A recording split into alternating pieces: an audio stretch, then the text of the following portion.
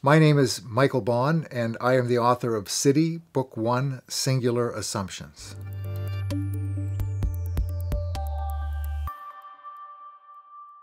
Well, the Olson poem is it's a beautiful poem, and it's very mysterious in a lot of ways. It comes out of a conversation that he has with a myth from the Vedas. I think he picked it up in a book by Zimmer. But his relationship to the myth changes during his thinking about the writing of the poem, because the myth, as I have come to read it, is different than the way Olson uses it in his poem. So his conversation leads to the flowering of another way of thinking of these same elements. And my reading of Olson then initiates a conversation where I do pretty much the same thing with his poem. My interest in it being the idea of the three towns, which it turns out, well, as I told it last night in the reading, the story is about these demons who take over the three towns and compress them into one and cause all kinds of mischief, bad stuff happening everywhere. And then Brahma gets Shiva to shoot an arrow through them. He's the only one who can do it, and it frees the three towns to open up again. So that's the basic story in Olson's poem. And that's what I'm working with, except as I'm working with it, I wanted to explore the three towns and see what they were really. What are these three towns? As the poem has unfolded for me, it's involved a kind of engagement with the thinking of visionary levels of experience of the city. That would be my summary of it.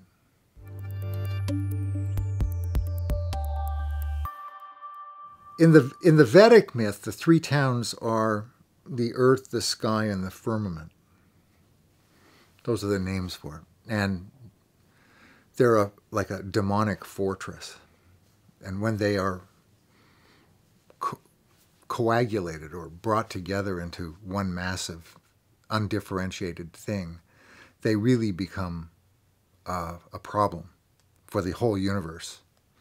It's threatened by this. So I was thinking about, what does that mean in terms of, well, first of all, what does it mean in terms of writing?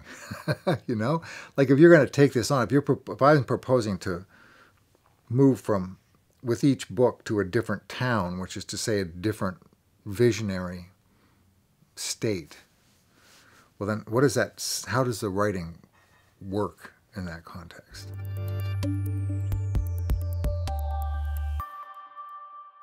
It's not, the city enters into it all the time because it's the city, right? I mean, here we are, it is the city. In the first book especially, this one, I was affected by the current politics of Toronto, and there's some stuff in there about the war on the car and various pot shots at the former mayor, hopefully the former mayor. But that's because that whole narrative struck me as being part of the first town, in a sense. It's a constricted understanding of what the life of the city could actually be. It's all about taxes, you know. And that's it. That's all we care about.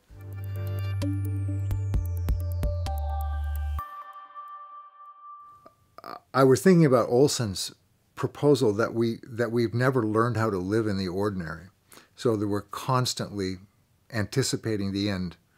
Like there must be 12 post-apocalyptic TV shows on right now, you know, from The Walking Dead to Falling Skies to you name it. The list goes on, because everybody kind of secretly wants the world to end, so they don't have to go back to work tomorrow. You know, like there's definitely that happening.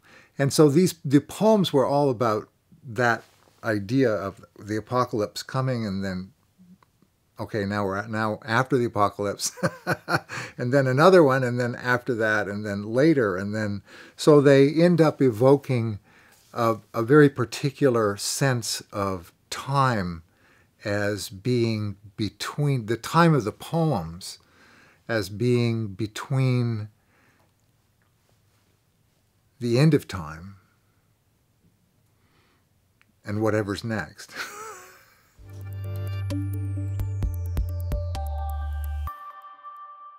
I have no idea where I'm going before I start. You know, famously, I'm going to bring in my quote from Deleuze. You know, famously, Deleuze said, the map is not the territory. And it's the territory that I'm interested in. But since we have mapping here as an activity that comes out of entering into the territory and discovering there what there is to be discovered, yeah, it's mapping in that sense, absolutely.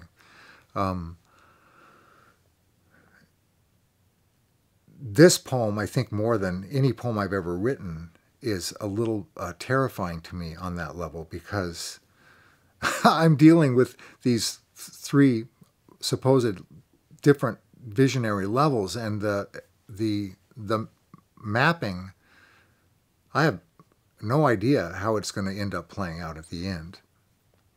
The first book was pretty easy because there's lots of low humor in the first book and lots of satire of the ridiculous antics of certain politicians that we've had to put up with here. The kind of really stupid behavior that's singular and full of assumptions, right?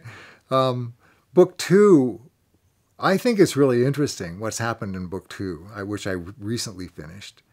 And I had no idea how it was going to play out, but I think it played out okay. And now I'm sitting on the verge of Book 3 and shaking in my boots, trying to figure out how I'm actually going to, what's going to happen and how the mapping is going to proceed.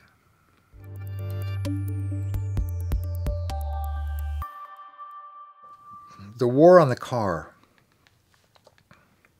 War and car don't rhyme, though you'd never know it by looking. Having formed every square and passage to its wheels, asphalt and cement sock sewn tight, imposed angular bound vision into knotted contortions, leave limbs wrenched, dislocated, cramped, shadows of known reach each inch twisted out of vehicular contractions of morphogenetic plenitude into rigor of its intersections, each one timed out of squared seconds stacked laterally across expanses of imagination's former self, dark formulations of encounter rising from ashes of place, declarations of war ring with sardonic amplifications of victorious erasure's contempt for the loser, who looks first right, then left, except in England's green pastures, then steps into it. Sometimes it's a river of asphalt. When the shape of water is lost, the war enters a new phase, waxing gibbous in pedestrians' minds and the dreams of commuters waiting for the light to change. Ghosts of entire forests wail, but war is already beside the point, since world that ended remains without adequate ventilation, leaving this one with its lavender and lilac floating on what can only be considered a very subtle inflection, with little credibility beyond fading claims of necessity and undulations of blue to fend for itself, with no chance of sure footing.